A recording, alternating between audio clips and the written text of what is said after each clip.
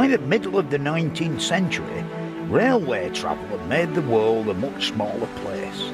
People and goods could be transported the length and breadth of Britain at speeds that nobody could have imagined 50 years before.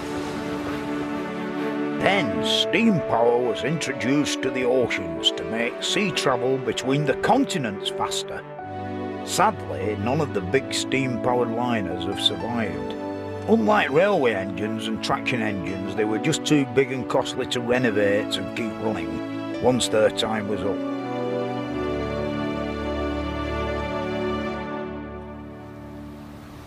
But you can still get a feel of what a steamship was like, because there are still some of the smaller ones around. This lovely old steamboat is the SS Sir Walter Scott, built in 1899 by William Denny of Dumbarton. In them days, nearly every Scottish loch had some sort of steamship company plying on its waters to supply the houses and farms round the edges. When it was actually built, it were no great shakes, you know, it was just another steam launch on one of the Scottish lochs. But now, because it's survived, it's quite unique. It's the only one left.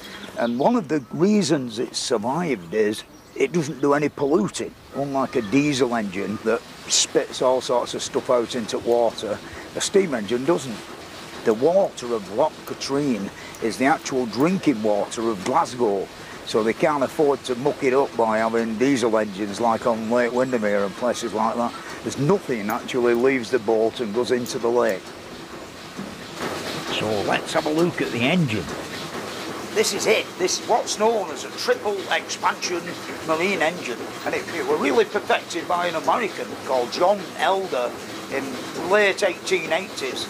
And of course, eventually it became to be the main unit of propulsion in almost every ship they ever built. And in my opinion, it's not gone for any better. I mean, if you go in a modern ship and there's a diesel engine driving it, it's driving an oil tanker a little bigger than this, but the noise it makes is incredible.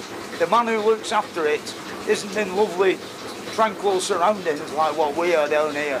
He's in a soundproof box with earmuffs on because of the bloody noise. And in my opinion, we've gone backwards when it comes to looking at something like this on the SS Walter Scott. 100 years old and sweet as a nut. The triple expansion engine turns a screw propeller, and it's this that powers the ship through the water. And very nice it is too.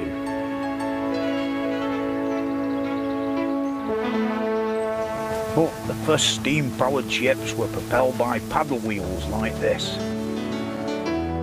The first paddle steamers were built in the early 1800s, but like early locomotives, they had a lot of limitations. They weren't very seaworthy, and the great problem were keeping them supplied with coal because the boilers were uneconomical. And of course, when they rocked over, you got one side out the water and all sorts of terrible things happened. They were mainly used on rivers and very near the coastline. So something else had to happen. And it was one of my heroes, Isambard Kingdom Brunel, who made the breakthrough. The SS Great Britain was built by Brunel, and it was one of the outstanding engineering achievements of the Victorian age. It was the first big ocean-going ship to be constructed from iron and powered by steam. Brunel's original plan had been to build the Great Britain with paddle wheels, but he knew that paddles weren't the best form of propulsion for crossing the ocean. About this time, a new method of propelling ships was being developed, which involved having a screw propeller attached to the stern of the ship below the waterline. Brunel decided that this was a big advance on the paddle wheel, so he made changes to his design. The development of the screw propeller was one of the most important in the history of seafaring.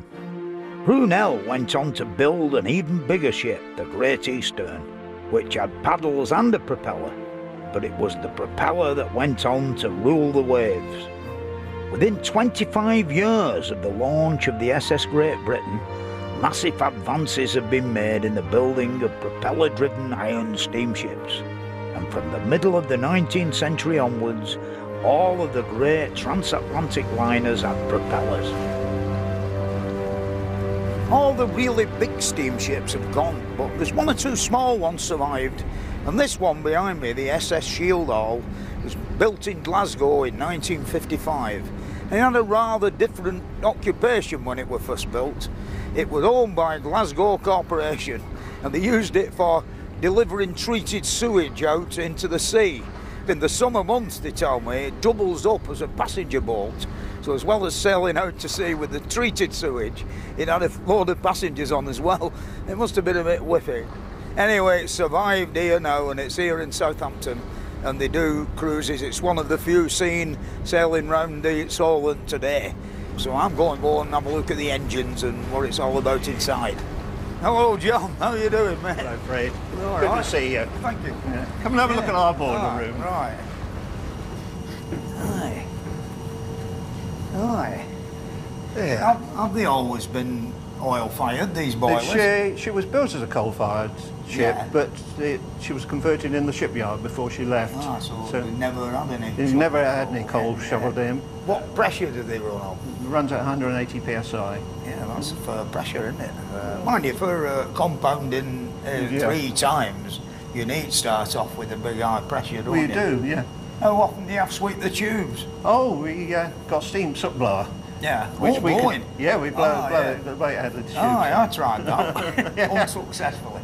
Well, we've got the advantage that the ship can go Yeah. sort of out of sight of the land. The big black cloud. Yeah. Oh. Anyway, we'll now retire to the engine room Okay, and then. look at the triple expansion engines. Aye. We could perhaps explain what a triple expansion engine is. The steam from the boiler comes into the high pressure cylinder first off, and the exhaust from that then goes into a medium pressure cylinder, and the exhaust from that then goes into the low pressure cylinder, and the exhaust from that then goes into a condenser where it is condensed, and it goes into the feed tank and then is pumped back in the boiler again. Yeah. They've got to preserve as much of the clean water as they can, haven't they? That's right. The thing is, everything on a ship like this is run on steam, including the steering. Yeah. The steering gear has got a 2-cylinder reciprocating steam engine. This alters the rudder angle through a rack and pinion arrangement working on the rudder quadrant. Rudder movements are transmitted from the ship's wheel on the bridge by hydraulic pumps, which form part of the wheel assembly.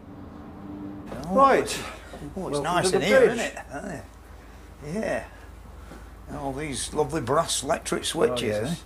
You could have that on your sideboard. How does it work, this? Like, I know it's the steering gear. It's a hydraulic system. Yeah. The wheel connects to a gear wheel inside here, which Yeah. pushes 2 rams up and down. Yeah, So as yeah. one ram goes up, the other one goes down, and you displace fluid along the pipeline to the that little to the engine we've just receiver. been looking at That's it. right. Yeah, yeah. Yeah, it's even even a check here where I noticed when you move wheel, the pressure. Yeah, Look that's at right. that, 200 psi already. Just that. Yeah, that's good, that, isn't it? There it is. And now it's time to get the engines turning so we can put to sea. Shield Hall is fully operational and they do more than 20 cruises every year around the waters of the Solent. Back at home, I've got an interesting old book I can use to explain how these triple expansion engines work. You're on this lovely engraving of a triple expansion engine where you can, more or less self-explanatory, the steam comes in at the high pressure cylinder end and it pushes the piston up and down after the valves let it in, you know, sort of thing. And then it's exhausted into a receiver where it hangs about a bit till the valve on the intermediate cylinder opens, and then it's let through into the intermediate cylinder and it does its work there.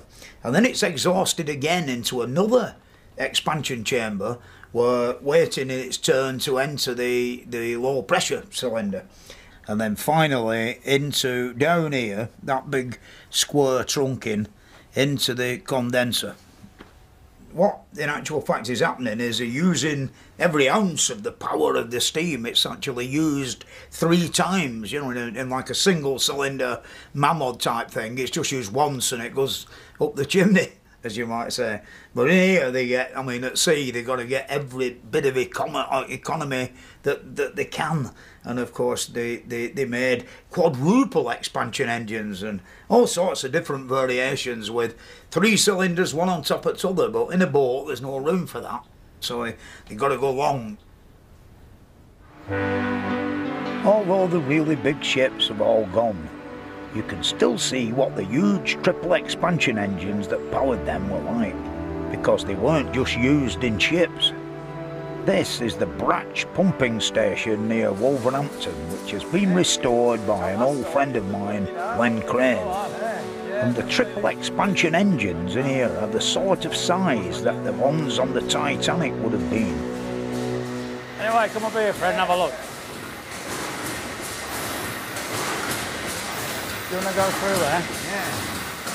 This is where it all happens. It's almost like a ship, isn't it? Yeah. Yeah, well, then basically it's the same engines that were in the Titanic. Yeah, beautiful. Yeah. Crossing the North Atlantic. When we first opened that regular the very first time, and it moved and turned over, a lovely feeling. Lovely feeling.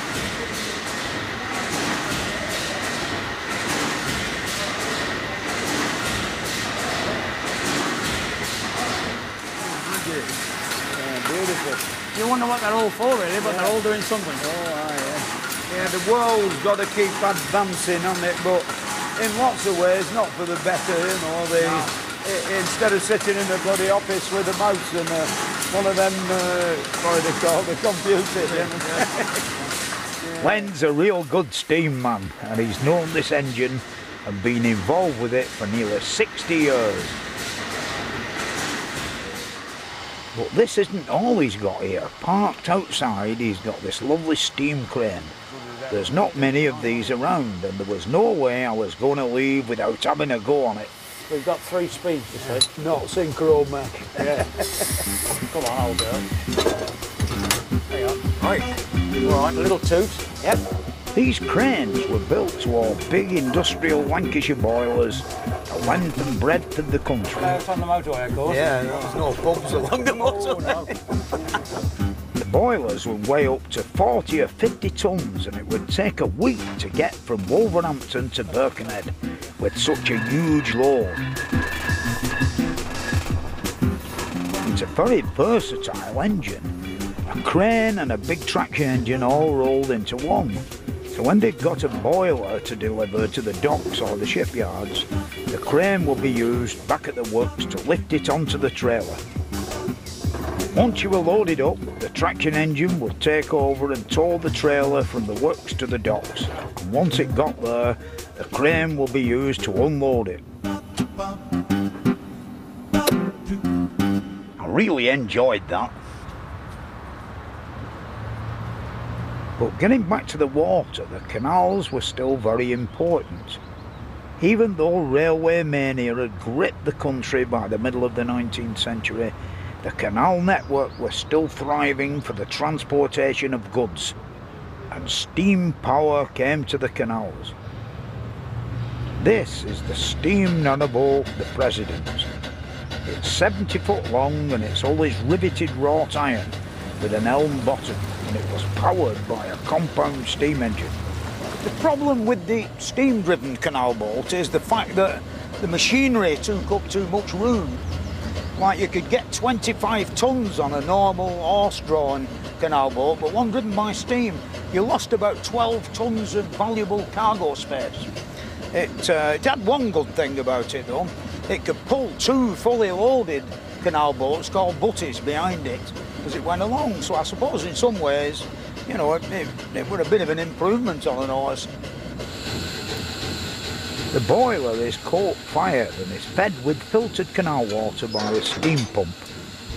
The original engine has been replaced and the power now comes from a simple twin-cylinder engine that came originally from a Thames launch.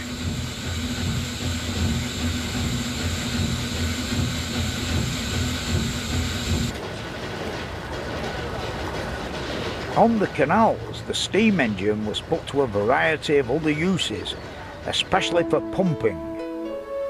This is the Crofton pumping station on the Kennet and Avon Canal near Marlborough in Wiltshire. The canal which connects London to Bristol at this point is much higher than any natural source of water. And of course, every time a boat comes to cross over the summit, the water's got to be pumped up out of the river by the beam engines to enable the locks to work properly.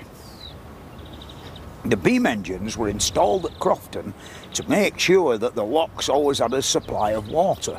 The locks are actually 14 feet wide and 75 feet long and contain 70,000 gallons. Every time a canal boat comes along, 70,000 gallons of water has got to be pumped out of the river at the other side of the canal.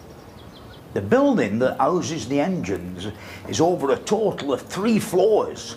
And this is the top floor where, of course, the great beams are, and they're pivoted on the beam wall, which of course is the main wall of the engine house. It goes across from one side to the other and straight down into the foundations, and of course it's very strong because it's got to support all the pull and thrust of the engine. It's actually got 2 working engines in here. One of them is an 1812 Bolton & Watt, which is the oldest working beam engine in the world, still in its original building and still doing its original job.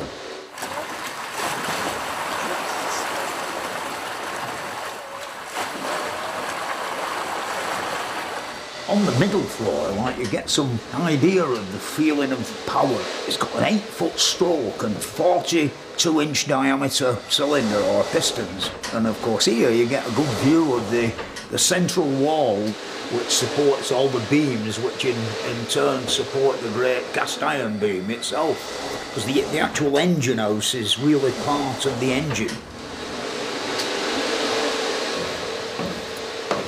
This is the ground floor where the engine's control from, and at this end is the actual pumping end. Also on this floor, as well as the controls, is the boiler room, which contains 2 Lancashire boilers that run on £20 per square inch. Doesn't seem a lot, that, does it, for moving all this great mass of iron? But the secret is the actual vacuum and atmospheric pressure. By the end of the 19th century, the steam engine was being put to a wide range of uses. And when engineers were faced with the problem of how to construct a bridge over the River Thames that would allow big ocean-going vessels to continue to come upriver into the Pool of London, it was steam power that came to their aid. Because the idea they came up with was a bridge that was based on the bascule principle of a lifting central section, and it was 2 huge steam pumping engines that provided the power to lift the bridge.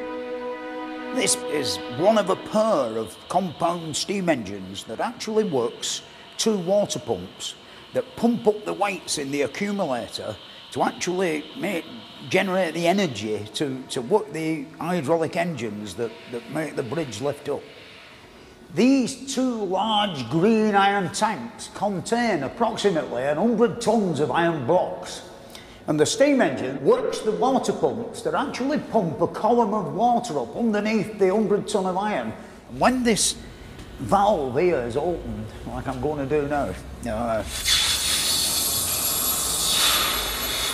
the whole 100 tons comes down on the piston, compressing the water and enabling the hydraulic engine to move and work the quadrant that raises up the bridge. Bascule is actually French for seesaw, and this is the base of one of the piers that the bascules swing down into. In spite of the complexity of the system, they only took about a minute to raise to their maximum, 86 degrees. This is the actual valve that controls the pressure from the hydraulic engines, and of course I've just shut it and down's coming the bridge. Today the bascules are still operated by hydraulic power, but now they are driven by oil and electricity rather than steam. And back in the 1890s, when Tower Bridge was first opened, a revolutionary new steam engine was set to make a dramatic first appearance at an event designed to gain the maximum publicity for it. In 1897, in celebration of her Diamond Jubilee, Queen Victoria had the whole British fleet lined up at Spithead. I think there were 5 lines 6 miles long of British battleships and cruisers, witnessed by the crowned heads of Europe and the world. Into the middle of it all, an uninvited guest came speeding through, the fastest thing anybody had ever seen on water. It was the little 44-ton experimental steam turbine vessel that had been built by Charles Parsons. Here it is, the world's first steam turbine-driven ship, the Turbinia, and it's got pride of place in the centre of Newcastle's Discovery Museum. When it were actually in use, they reckon flames used to come out of the funnel, and of course Charles Parsons himself would be in here in this control room shouting instructions down to the lads in the engine room. And I mean, the thing did an unbelievable 34 knots, I think, which is nearly 40 miles an hour, and nobody had ever seen anything go so fast on the water before. The success of the Turbinia really stemmed from 2 innovations. Number 1, the steam turbine, and number 2, the slenderness of the hull. Mr. Parsons did a bit of rowing, you see, so he made it like a rowing boat on the River Cam in Cambridge. With these sort of speeds, the steam turbine could no longer be ignored. The Admiralty immediately took up a system of building destroyers with steam turbines inside them.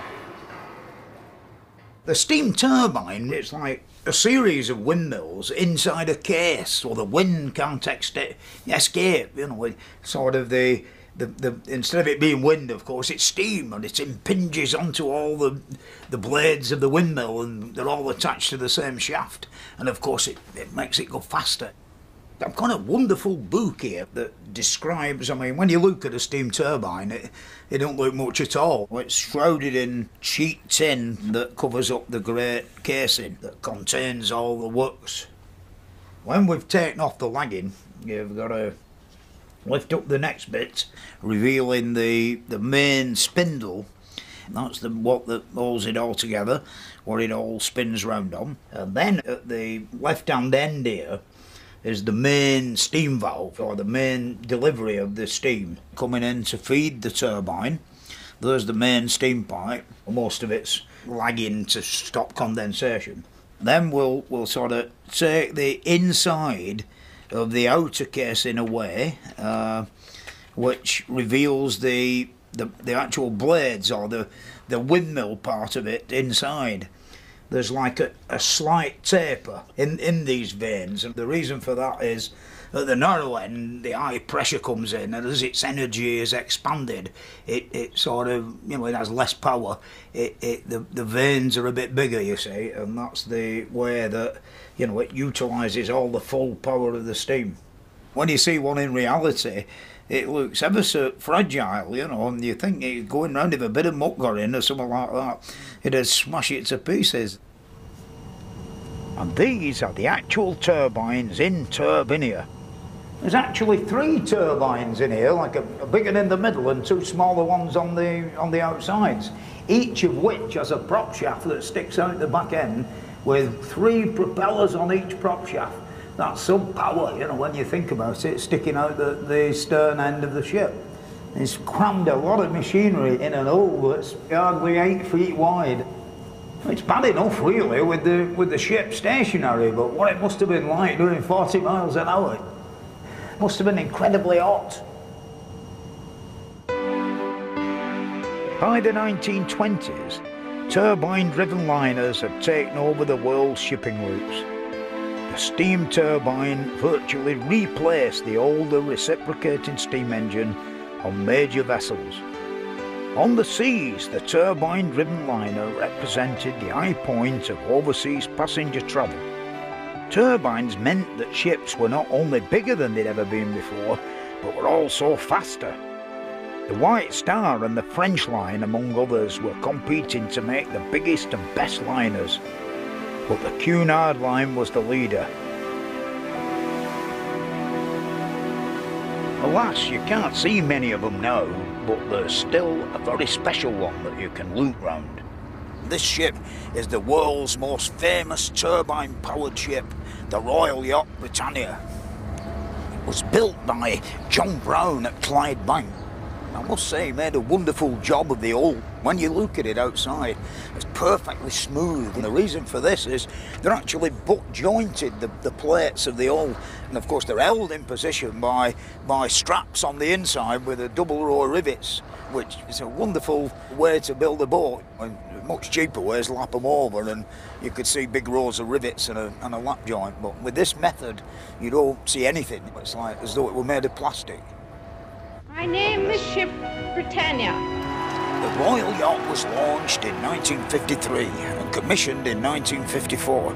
And between then and 1997, it ferried the Queen and the royal family around the world almost 1,000 times. Here I am in the heart of the ship, the engine room. And of course, these are the turbines. The steam comes from the boiler house along this big fat pipe here into the high pressure cylinder, which is the smaller of the two black things. When the steam had done its work in the turbines and it turned the spindles round into the gearboxes, which are these two big white bits with lots of lubrication pipes on and all of that, it then in turn turned the two prop shafts to the stern end of the boat, where it turned round the propellers, and away we went. It actually took Britannia more than 1 million miles around the world with these two engines without a real major refit. This is one of the two great gearboxes that transmit the power from the turbines to the prop shafts. The prop shafts are 30 metres long and about 12 inches diameter, and turn the propellers at the other end, at the stern end of the ship, which are 10-foot diameter. And it developed 12,000 horsepower and of course propelled the ship at 21 knots. This area here were quite important. It's where the whole ship were controlled from, of course, on orders from upstairs on the bridge and the captain. But all these beautiful chromium plated wheels represented full forward gear and full backward gear, and all the pressure gauges and vacuum gauges were all important on, you know, getting it all running in the right direction. I mean, there's lots of wonderful bits about it that wouldn't normally be on an ordinary ship. I mean, steam valves have a notorious habit of dripping, and of course they've got beautiful chromium-plated drip trays with little drains underneath, so no doubt it was some guy's job every morning to come round with a draining can and drain them all off. When you've done with the main steam turbines that propel the ship, you've still not done with steam round here. There's another 3 steam generating sets. You know, I'm stood here in sort of a miniature power station with 3 steam turbines that generate all the electricity for the ship. Charles Parsons had revolutionised marine propulsion with his invention of the steam turbine. But the turbine was to have an even greater impact on the provision of power for the 20th century and beyond.